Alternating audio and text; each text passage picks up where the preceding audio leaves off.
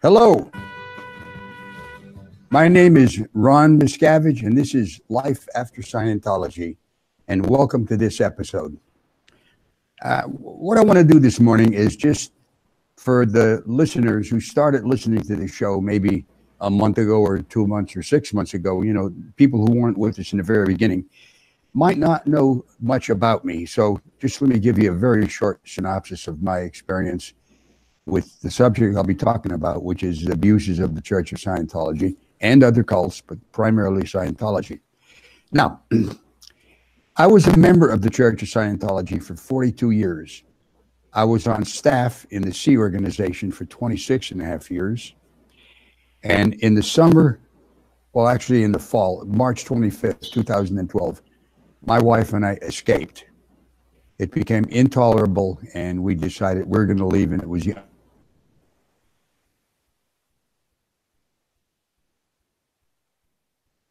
The following year, 2 private investigators were caught who had been following me, getting paid $10,000 a week by the Church of Scientology to report on my every doing. Prior to that, about 3 months after I left the church in 2012, my both daughters, Lori and Denise, their children, in other words, my grandchildren and all my great-grandchildren, were ordered to disconnect from me. In other words, I lost my family by being a member of the Church of Scientology and disagreeing with the way I was being treated and the way staff was being treated when I was in the Sea organization. I tried to get back in communication with my daughters, and it was made impossible by, well, they were so sold and brainwashed that they didn't want to have anything to do with me anymore. Now, whether that was only because of the church's order or because of their own private decision, I will maybe never know. But when that happened, I thought, I got to do something about this, because there are many people like myself who have lost their families and just they're at a standstill as to what to do. So that's why I started this podcast. This was started in February of earlier this year. And it's designed so that if you tried to leave, or you left, or you disagreed with the church and you lost your family, or you have a story of any abuse like that, you can call me or my manager and put in a bid to be on the show. And if you're on the show, you're allowed to tell your whole story without me editing it, without throwing you under the bus, showing you respect, and get this story out to, in any way we can, help people to come to their senses and realize if they get hooked up with this church, it's a one-way street to disaster and heartbreak. We have no sponsor. Nobody sponsors this. We do it on our own dime, and that's why we have a system called Patreon, where you can contribute to the ongoingness of this show by contributing $2, $5, $100 a month, whatever you'd like. Just go onto my website, therealronmiscavige.com, and you'll be able to become a Patreon. And that's how you can contribute and help with our endeavor to reform. Well, I don't know if we'll ever reform them. Hopefully we can get people, enough people to realize that just don't go near it. That's your best defense against getting involved in something like I was, where I lost my family.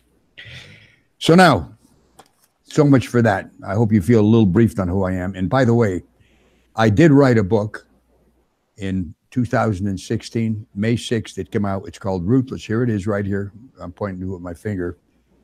And on May 6th, 2016, it came out, and it was #1 on the New York Times bestseller list for nonfiction. This book tells the whole story in detail, what I just briefly mentioned to you over a few minutes. Okay?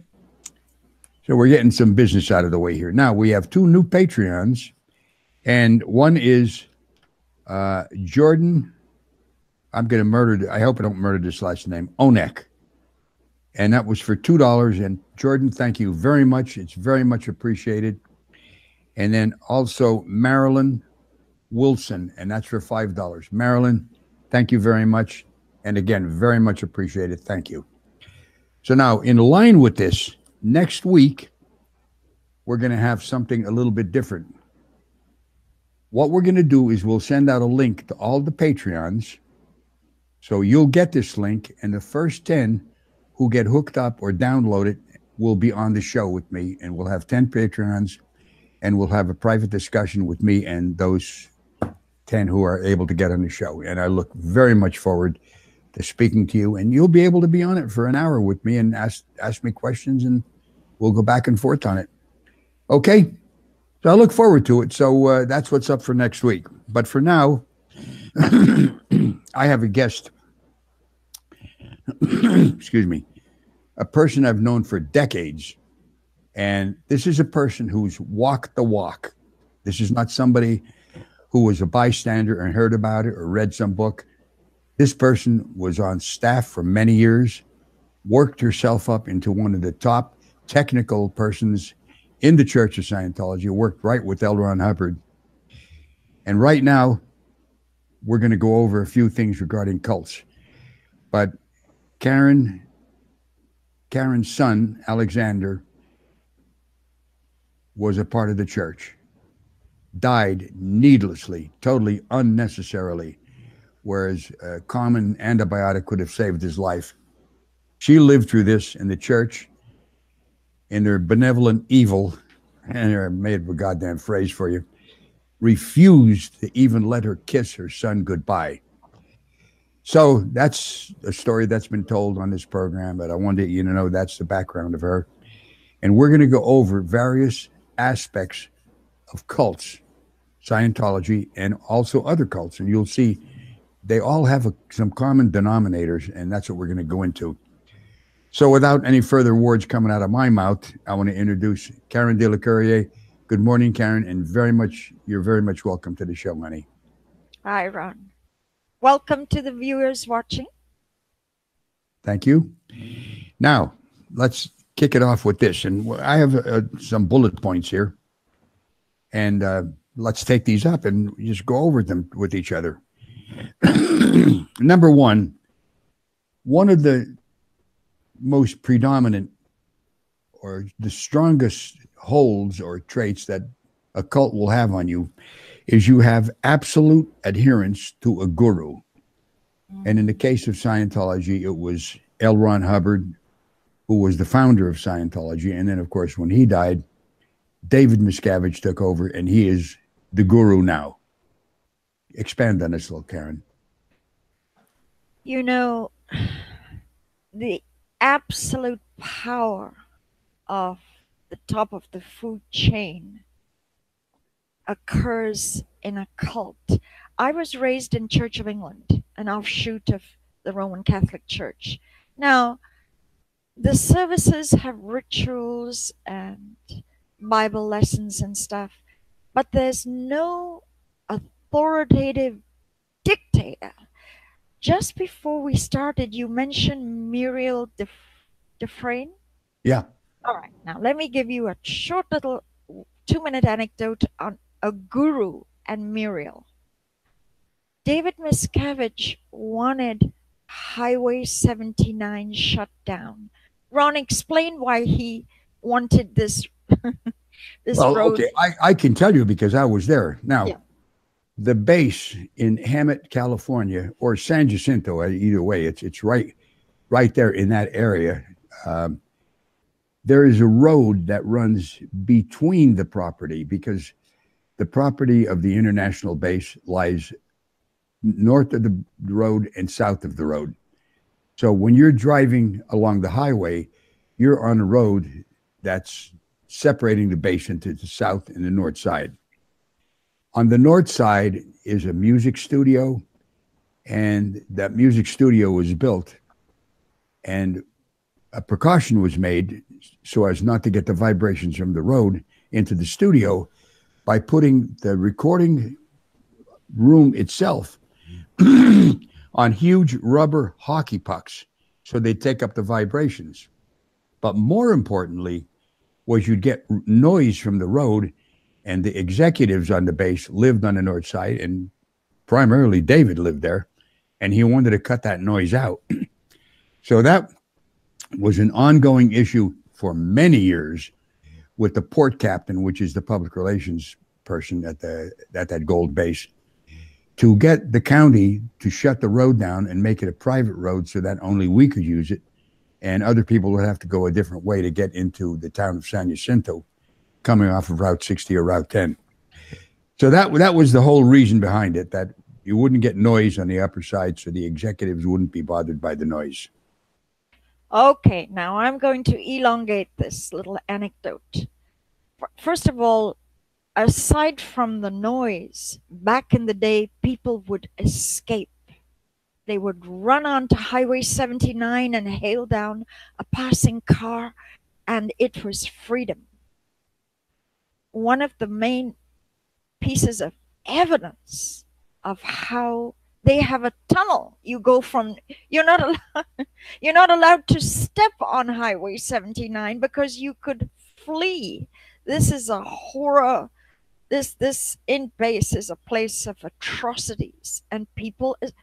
Ron and Becky escaped. Ron, you escaped. That's right. We'll get into escape stories, but the noise, yes.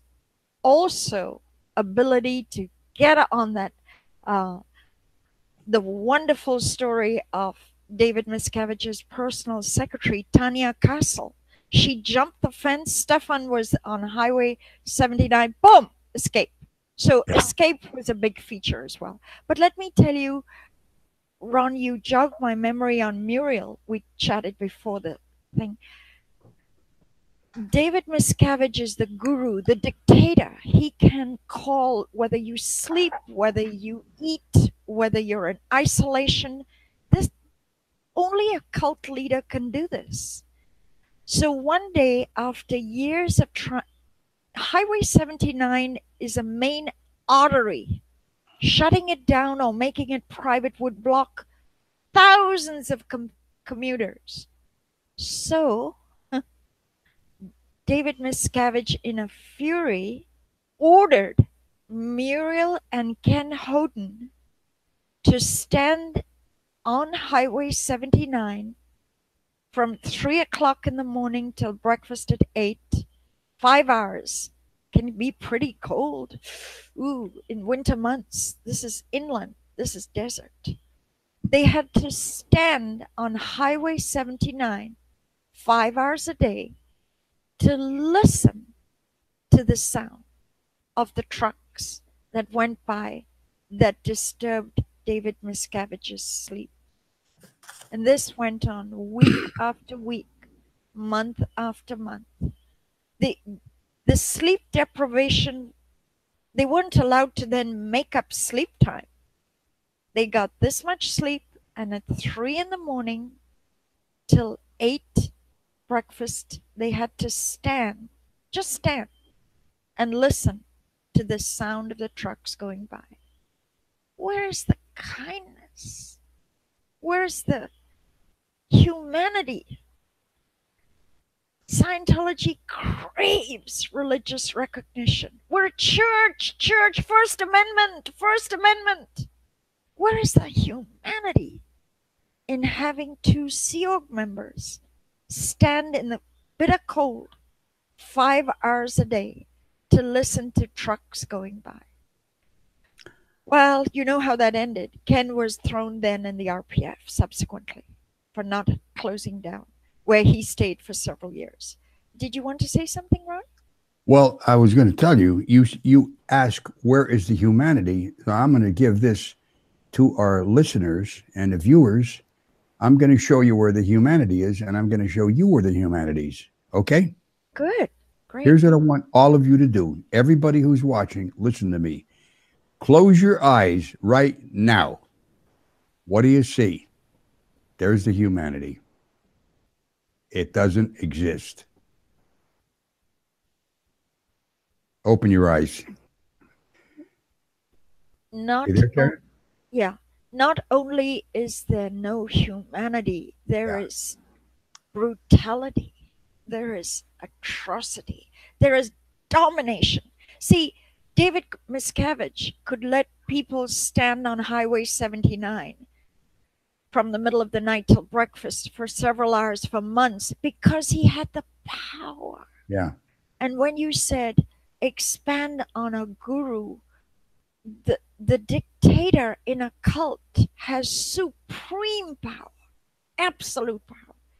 Yeah. He can order what he wants. And that is very true because let's face it, all of the cults have that. They all have a guru. Like the Moonies had one. The Jonestown people who went down to Guyana to commit suicide, they had the guru. And this is Jehovah's a Witness. common pardon me? Yeah. Jehovah's Witness. Yeah. It, They all have that guru who has, it's like an intermediary between the people who follow him and a deity or an answer to your travails on earth, maybe like a good eternity. In other words, that person lies between you and what you desire most, which would be in whatever that is. It's either eternal life or going to heaven instead of going to hell. He acts as an intermediary. And I think that's the best way to describe this guru. He's not the end all, but he's the one that tells you how you can reach your fondest goal. Do you agree with that, Karen? yes, very much so. I was thinking of Tony Alamo. Do you remember that cult? That Tony What's the Alamo cult? cult. There was a guy in Texas who made people make cowboy boots. And they worked 80 hours a week, 100 hours a week. And they made cowboy boots. They sewed the leather. His name was Tony Alamo. I didn't And know that was a cult oh, yeah, very much a cult. because I've Very, heard of those boots. yeah. Oh, boy. He was ferocious. He beat the children in the cult. And, and, and mothers allowed him because they felt God talked to him.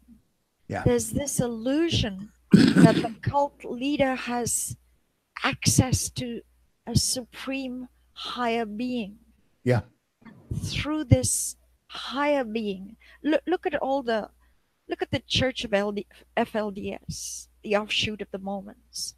They literally believe that pedophile that is in jail now was was in touch with God. Yeah. That God was giving him orders, and no matter how heinous the way he acted out, God was telling him to do it. Yeah. So all critical thinking is lost. Once you believe, talk about fake news, once you believe the fakeness of a brutal leader. One other thing, Ron, tell me if you agree with me. It seems like the most vicious, the most physically able to just completely dominate seems to bubble up and rise to be the leader. I take it out of religion. Take it out of religion. Karen, you're going to have to turn your voice up on your end because I'm having a very hard time hearing you, honey. Oh, okay. Sure thing. You can do it here. Wait, Sure my producer says he can do it. Just say something. I just turned up. Is that better? Or That's perfect. Yeah. Okay. Now, give me that question again because I only got part of it. Ron, I was saying that let's take it out of religion for 1 second. Isn't it true that the most frightening, the most vicious, the most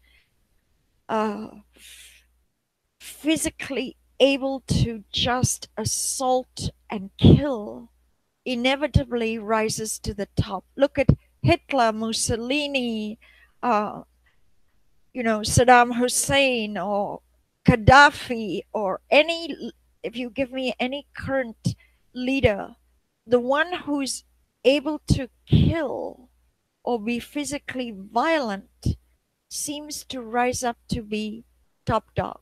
No, that is true, but there's another aspect of this that maybe you haven't thought about. They received the most publicity. What they do is more broadly known than if you get somebody who's a good person who leads a country or a group through a period of prosperity. You hardly hear about that at all. Yeah. You see that? Yeah. I mean, that's a fact. Now, listen, Lord Acton, and I brought up his name many times in this program, said, Power tends to corrupt. Absolute power corrupts absolutely. And powerful men, and I'm paraphrasing this last one, are almost always bad men. He said this in the 1800s. Mm. And boy, if that isn't a true statement, that's observably true. I don't know of any, because you look at any of these guys, once they get that power, they use it in a bad way. Do you see that? I do, but all right, let's discuss this. Um, you've got to have some evil in your soul, and then the power. Winston Churchill had supreme power. He didn't commit evil, but Al Capone, who whacked 78 people, he rose to the top in Chicago because he was willing to whack you if you looked at him the wrong way. Yeah. So it wasn't he then became the mobster of Chicago, but it wasn't just that power floats you into being an evil being. You've got to have that evil in your soul. There have been very good statesmen that had a lot of power, but they weren't evil. No, I agree with you, because look at, if you were to plant an oak tree acorn in the ground and water it, you're not going to get a pine tree. Right. So what you nourish and encourage is what you're going to get. Yeah. And inherent in these people is, within their own DNA, that evil purpose to rule it over people and crush them and use them to their own advantage. I do agree. Maybe I should have said that as part of it, but this is something that happens, and you might not be able to spot it, just like you wouldn't be able to spot it in a lion cub. That lion cub, when it gets to be an adult, could just chew your head off and don't even care that he did it. There's no conscience there, and you don't see it as the little budding sapling of a tree. But soon enough, you're going to see, hey, wait a minute, I'm getting an oak tree. Well, that was built into that person to begin with. So we don't have a disagreement. I just failed to mention that. Yeah. Sorry. No. I get you completely. Yeah. And once you get the power and you already have malevolence, if you have a virulent personality, boy, that power. And it's so disheartening it's so disheartening. Like, we're talking about cults, just the dominance to shrink you into a dot, to just crush you. Scientology crushes the soul. It's those 6 months I had it in base. God Almighty, it was soul destroying. Day by day by day, I was shrunk. You're made to believe that you have no talent. Any of your abilities are nothing. Anything you do is worthless, and everything you do is to destroy the leader, the guru, and you have to make up the damage, and you'll spend your lifetime doing it and never get out of the condition where he says that you're in, where you're worthless and everything he does is good and everything you do is bad. Okay, we got the top of the totem pole now, okay? Yes. But let's look at how this is used as an example. In Scientology, there's an abuse of relationships. Like, divorces are encouraged, abortions are ordered.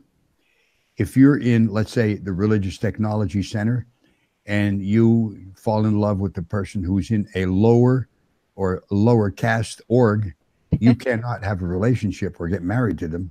Why don't you get into that a little bit? Because you were part of that. Well, I mean, with Heber, do you remember? Yeah. Of course you remember. I was stupid, but yeah.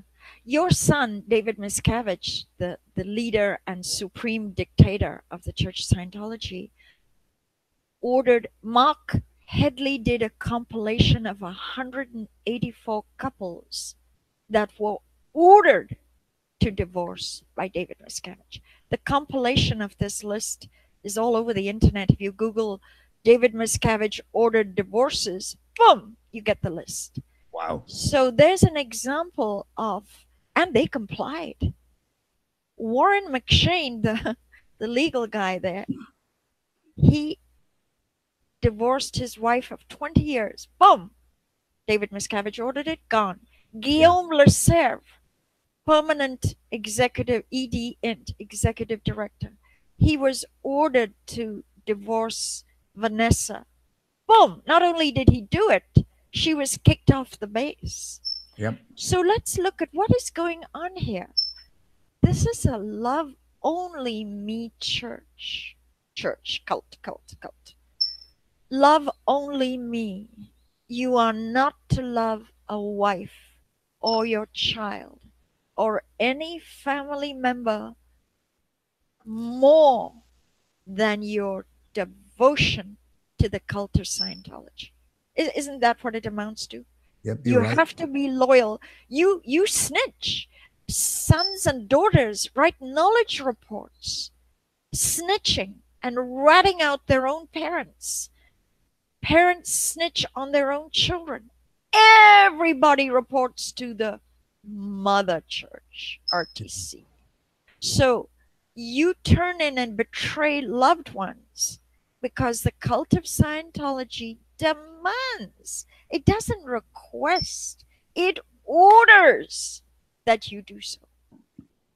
No, you're right. And the knowledge reports, some of them are ludicrous. I mean, I've had knowledge reports written on me, and I went to the person that says, listen, why didn't you take this up with me if you had a disagreement? Why are you doing this?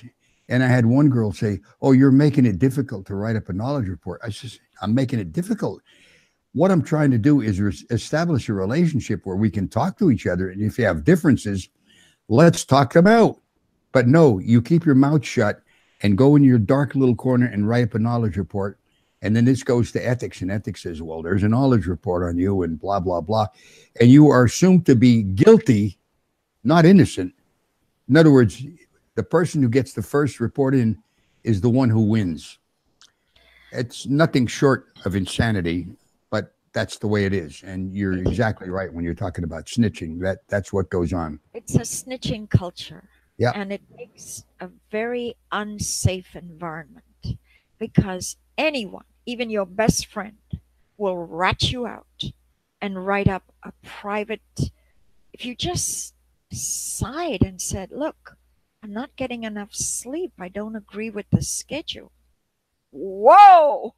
Yeah. That disaffected enemy, blah, blah, blah, blah. And then punishment. So you live in a cult. We're looking at cult. This is like Russia, where people would secretly report to the KGB, or China, where people, if you're planning when you weren't allowed to have a second child, people report to grannies. Everybody is reporting on each other. A huge amount of Scientology is ethics reports and chits and people ratting out each other. And everyone's on edge of when they're summoned to ethics, the morality department, the person who's going to penalize you because somebody snitched on you. That's the life and culture. That's common in a cult. Mm-hmm. Well, that is true. And I don't think it only happens in Scientology, but I think the formality of it on how to write a knowledge report is pretty unique to the church. But other cults have the same procedure as this. You see what I'm saying? Yeah. And you talked about abortions. For a good 25 years, maybe 30 years, you see, they're still doing it, but they do it covertly. You in Scientology are ordered to abort a baby if you get pregnant. Yeah. In fact, Riverside Planned Parenthood had such a stream of women, just busloads of them, that they who engage in abortions, Planned Parenthood is there to assist a woman who doesn't want a child. Right. But even they got suspicious with just the sheer quantity, and they all had the same story, which made Planned Parenthood very suspicious. The same story, no matter how many children they previously had, no matter how young they were, no matter how much they loved their husband, they all wanted, bam. It was a monolithic response. And anyway, who that started with Hubbard. And the reason abortions were ordered was there was no gynecologist, obstetrician, no baby kind of doctor on Yeah. the Apollo. And if we were on the high seas and baby presented itself breech or needed a C-section, what would you do? What would you do? You could Yeah. be 3 days away from a port. So if a person got pregnant on the Apollo, their option was to have the baby, but they would be reassigned to what was called CLO, a FOLO, or a different land-based Scientology outfit. So the divorce was not forced on the Apollo. You could choose to leave and start a family on a base. Yeah. But the initial thing was, now, they're not on the high seas now.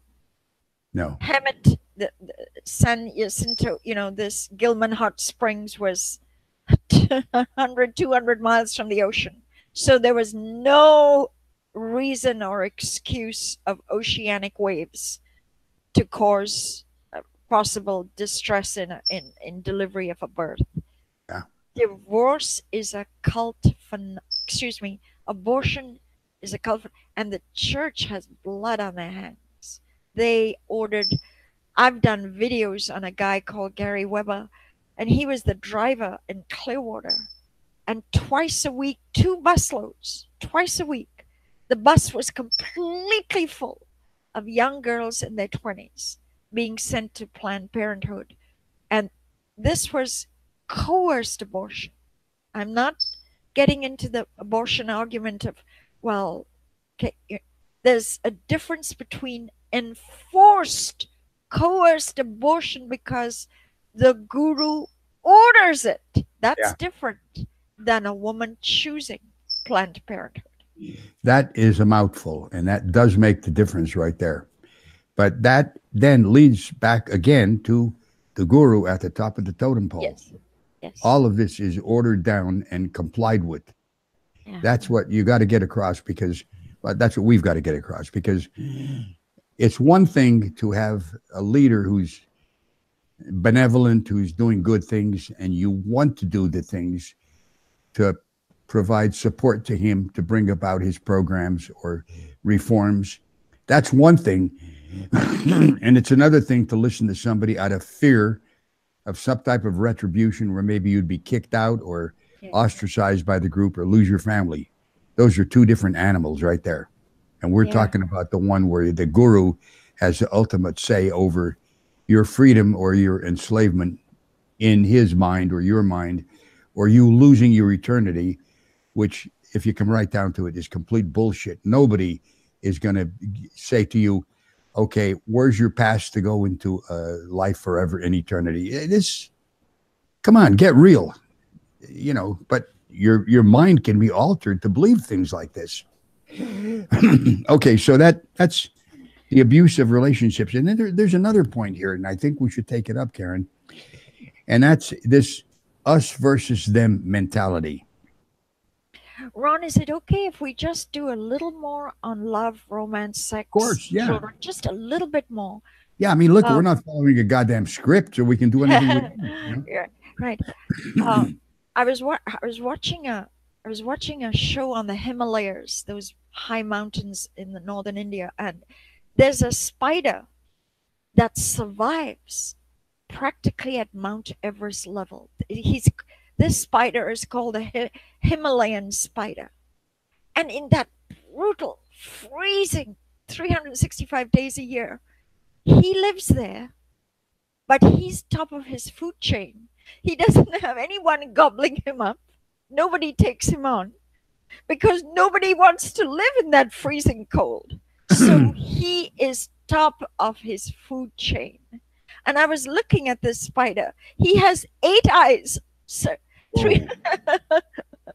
he's like an alien, and he lives there. And I was thinking, wow, top of the food chain, the guru, nobody takes you on. No. Nobody will annihilate you. Why? You are the top of the food chain. You've already arrived. Now, there are such thing as coups and purges and all that. So he's top of the food chain. By the way, the Himalayan spider, when he gets hungry, gobbles up his own wife or female. He just eats it for food. Wow. So I was watching all this, Shelley. It isn't just that David Miscavige lost his father and daughter-in-law, you, Becky, his brother Ronnie fled. He ordered his wife in a kind of exile, and to me, he was almost copycatting L. Ron Hubbard, because that's what Hubbard did with Mary Sue. Wow. Mary Sue was in exile. She was completely blamed. The finger was pointing for those 1977 raids. And once she did jail time as a felon, she was an outcast. Mm. And she lived there till she died of cancer of the breast. After all this knots auditing by Neville Potter day after day after day for 20 years, 30 years, she got cancer like any other human being, and she died. Wow. That was the wife of the founder, Mary Sue Hubbard. Now we have Shelley. It's been 10 years. You knew Shelley. You were Shelley's father-in-law. Of course I do. I mean, I had many conversations with Shelley. Do you have As her something you can share about Shelley?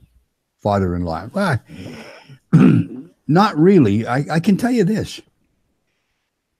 As much as I would enjoy, and I actually enjoyed talking to her. She was nice to me, but I never quite had the father-in-law's relationship with her like you would, let's say, outside of the cult. Yeah. Do you see what I'm saying? Yeah. Yeah. There was That's always Shelley, that yeah. distance kept there, that I was a staff member, and most of our conversations were how to behave properly or maybe better than the average person in the Sea organization, because I was David's father. And you know, some people think, well, you must have had it cushy because you were his father. That's you're dreaming.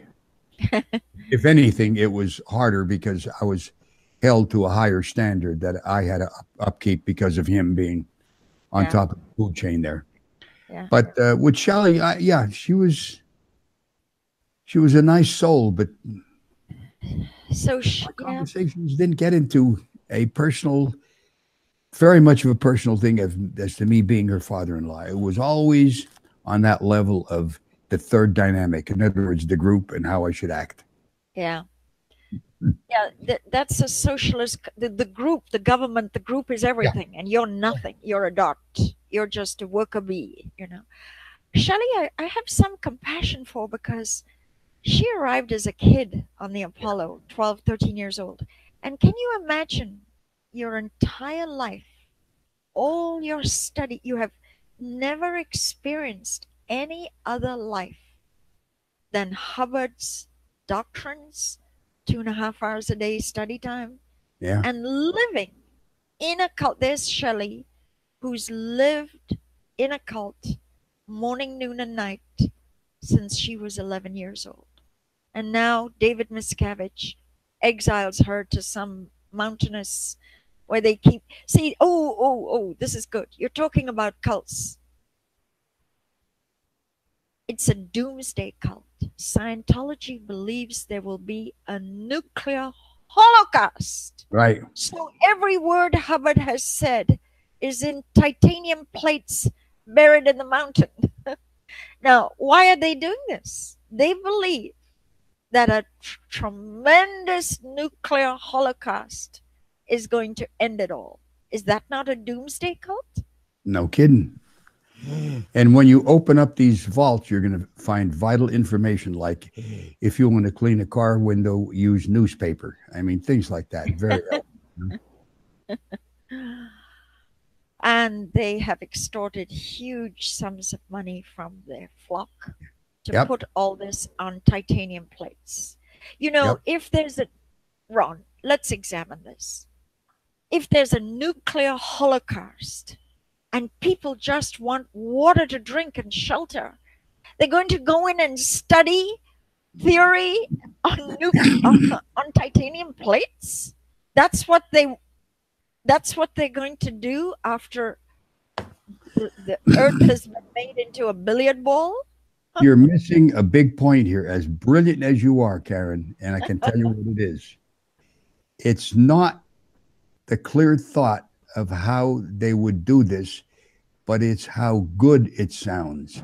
Just imagine titanium plates sealed in nitrogen containers. That sounds fantastic. That sounds fantastic. Whether it's true or not, it has nothing to do with reality, but that's what sounds good, and that's what sells it. And that's where you get people throwing tens and hundreds of thousands of dollars into the preservation of this technology. But you're right. You want a drink of water. You want something to eat. God damn it. What are you going to do with these titanium? Do you have a DVD player or a CD player? Do you see what I'm saying? Well, of course you do. Well, you build infrastructure. You have no infrastructure. You're certainly not going to study what somebody put on titanium plate. Anyway, neither here nor there. The thing is that the guru can order that. Yeah. The guru can spend the money. The cult of Scientology has no financial transparency at all. Millions are raised. Where does the money go? There's something called Charity Guide where many nonprofits absolutely display accounting of where the money went. David Miscavige can sign any check. Look how he paid private investigators to stalk and follow you. $10,000 a week. Yeah. But he doesn't need permission. He can No. write a check, and that's another quality of a cult. The guru has total, utter financial control. You're right. With no transparency. He doesn't have to show anything. He never has to produce any evidence. And all these people that give millions, they never ask, how is my money being spent? Yeah. Isn't it natural to want you got to give them credit for this. This is one of the most clever scams ever, maybe in the history of this planet. I mean, it's brilliant. The nefarious forms they take on in order to pull this off. I mean, look at the IAS. It was started for a totally different reason that it has today. Oh boy! It was used to hide money offshore. Yes, and now it's supposedly money in case we have a war with somebody. Yeah, it's bullshit. Come on. The IAS, International Association of Scientology, the ultimate scam. They've got some nebulous promises of we'll make a better world. We'll make a better world for your grandchildren, for your great grandchildren. This is all totally utter nonsense. The IAS has been around since the 1980s. The world is not safer. There are more IUD bombers, there's ISIS, there's terrorist groups, the world is certainly not safer because of the IAS. Nope. The IAS is a money extortion racket. Yeah. Racket. Absolute racket. Your money goes into it like the ad on the Roach Motel. You can get in, but you can't get out. That money is one way in, and they talk about giving grants for various things, like the volunteer ministers. The volunteer ministers pay their own way. They don't even get a grant, yet the church continually collects money for that, for the volunteer ministers to say they're going to give these grants out. They don't do it. The IES is the same way. It's the same modus operandi. And who determines it to be that way? The guru. You got it. So all leads back. All roads lead to Rome. Ron. Yeah. If you want to change it, if you change the guru, it would change in an instant. You know, Ron, people wonder, how do they get so much money? How are they always increasing their real estate portfolio? How are they doing it? I will tell you, in the Los Angeles area, there are about 300 people who've declared bankruptcy because the cult has drained them. I'm talking about 300 people in the last year or two, not forever. 300 people of the cult of Scientology had to declare bankruptcy and try to get off the hook on their debts because of cult money extortion. Mm. Isn't that something? Oh, it's fabulous. It's just, yet people, they have to bring up their confront on something like this to actually believe it's happening, because most people aren't that way. So they have a hard time thinking, well, how could somebody be that way? Like, there's no way I would make my daughters stop talking to each other. I just couldn't do it. So then you think, well, how could somebody do that? You're talking about a different animal when you're talking about a guru who's the head of a cult.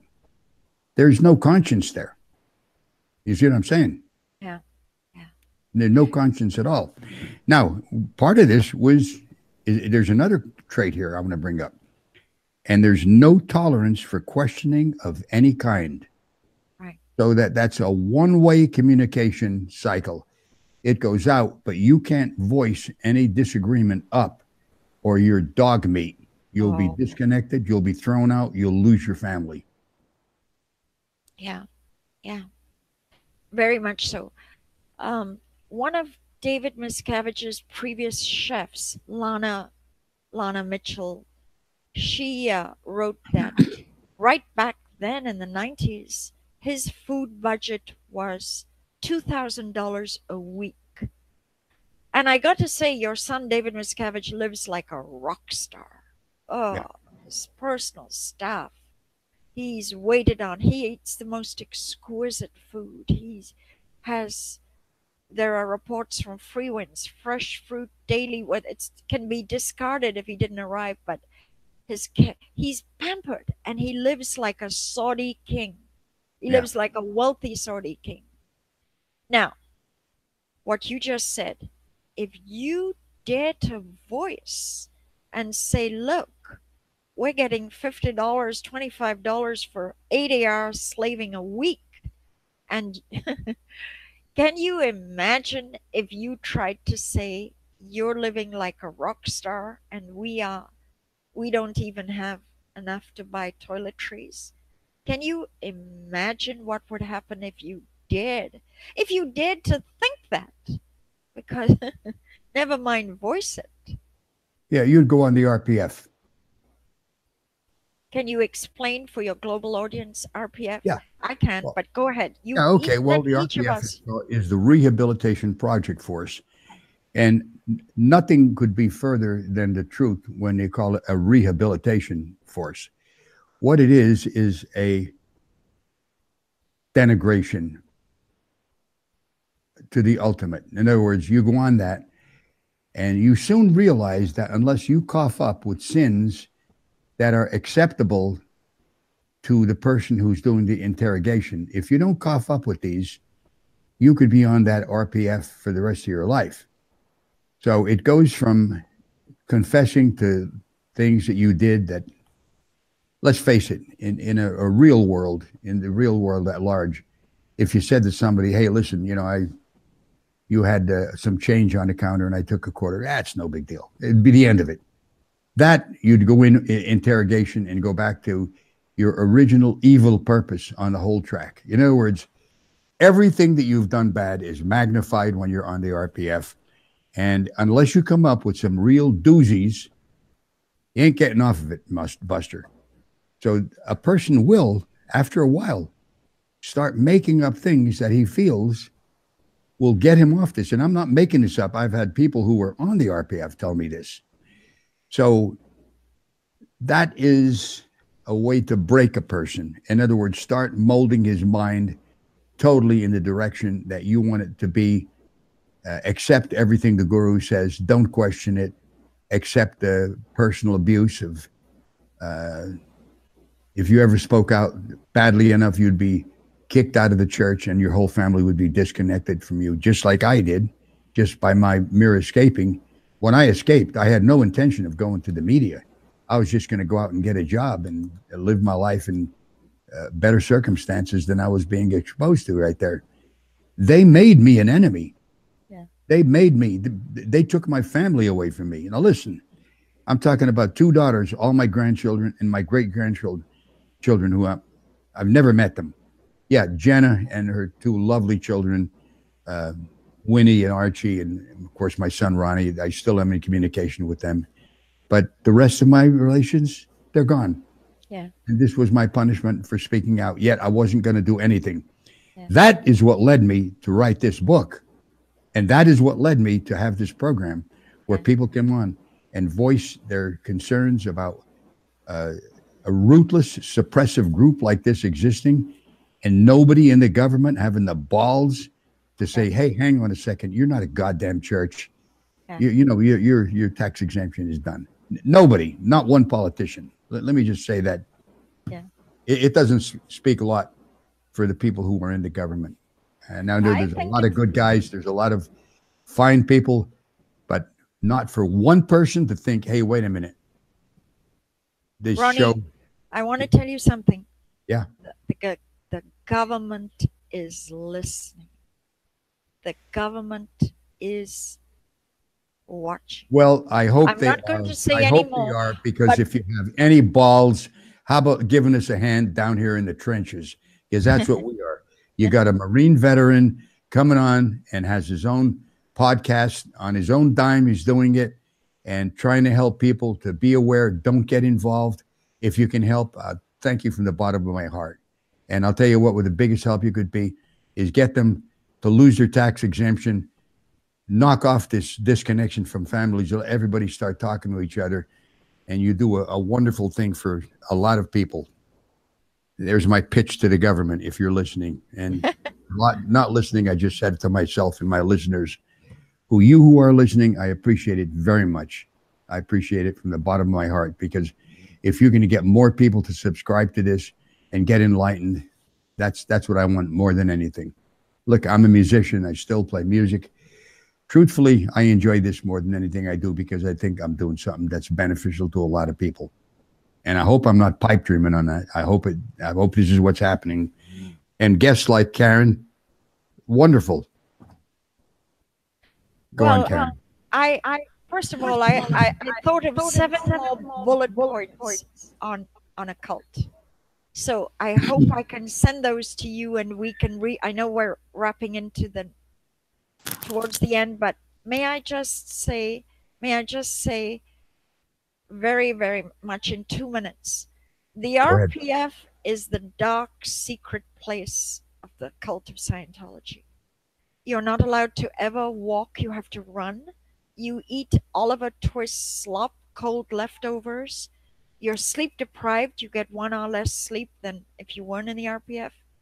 You're cut off from civilization, you're cut off from the outside world. You're not allowed to even talk to anyone outside the RPF. If your husband or wife goes into the RPF, that's it. No relationship. You can't even talk, leave alone meet. So it's an isolation prison camp. But worse than that, it's a thought reform. You are there to actually have realizations that management is all good and wonderful. And the way they do it is something called the truth rundown. I'm very aware of time. I know we're nearly done. Maybe I can. Maybe No, we go can do ahead, that on Karen. part 2, huh? Go Okay. ahead. This Okay. is interesting. I'd like you to end with Okay. it, as a matter of fact. The truth rundown is to get you to look at your evil. You're bad. You have evil purposes. You have evil. So let's flush out this evil.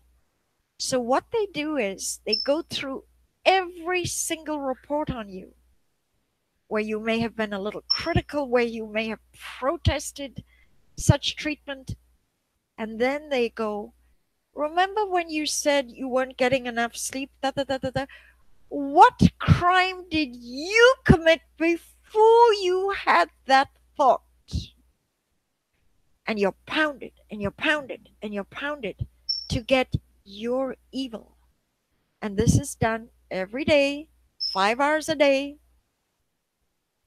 You are made to look at what a sinful, evil, atrocious piece of worthless scum you are. And after you've had this 5 hours a day, month after month, you suddenly go, oh, I'm the evil one. David Miscavige, and they're all good guys. And once you can voice that, you can come out of this prison regime. You're not allowed. And not only that, then you have to physically voice that to all of the RPF. You have to not only say it in your confessional, you have to announce to the world how deluded you were, how crazy you were to be critical of this wonderful thing called Scientology. All right, I know it's time, but I got 7 more bullet points. Can I send them to you?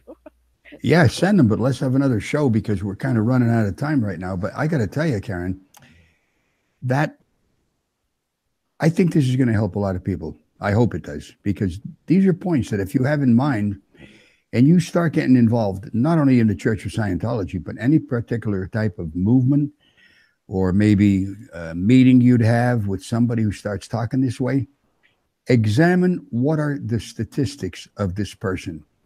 What do they actually produce in life? Are they talking about, like in Scientology, that you will achieve exterior with full perception?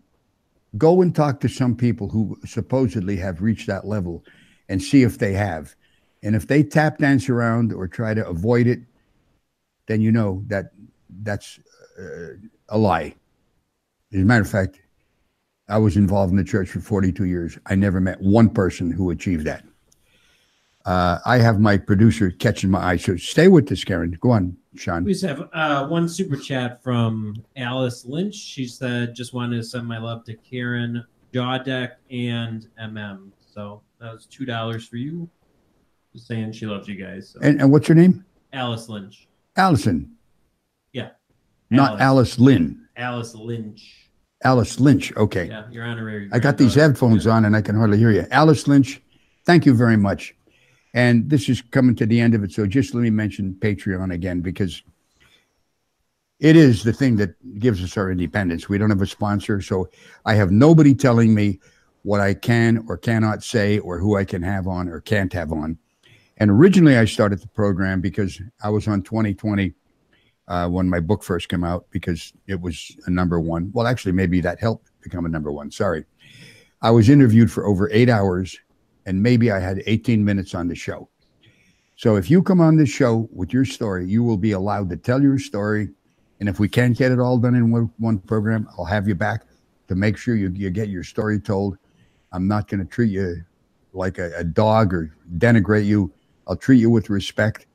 And you have an opportunity to air your fight that took place with the Church of Scientology. So that's an open invitation of anybody out there who has a story to tell. Meanwhile, what helps, though, is those of you who have become Patreons, because instantly you turn from one who spectates or watches it into a participant. And I can tell you this, you'll feel better because you know you're doing some good toward furthering the cause that we have, which is to hopefully get the church's tax exemption taken away. But meanwhile, anybody who watches this is going to get enlightened, and they wouldn't go into a church and join it. Okay, I'm out of words for right now. This is a great program, though, Karen. I appreciate your input. And look, we're going to get you back, and we have this escape story that we didn't even get into. But I don't want to get into it because we don't have enough time to do it justice. Yeah. To me, the story we were going to tell you, I won't even tell you the person's name. It'll be up in the next show. How about that? Yeah. Is That's a good one. horrible. It's beyond your imagination Yeah. what happened to this individual. Yeah. That you don't want to miss. So watch our announcements that Sean puts out as to when you're going to be on or who's going to be on the next show. Meanwhile, Karen, thank you very much for coming on. Bye, Ron. Bye, Sean. I appreciate it, honey. And for all of you who are out there watching me, I am Ron Miscavige. This is Life After Scientology. See you on the next episode.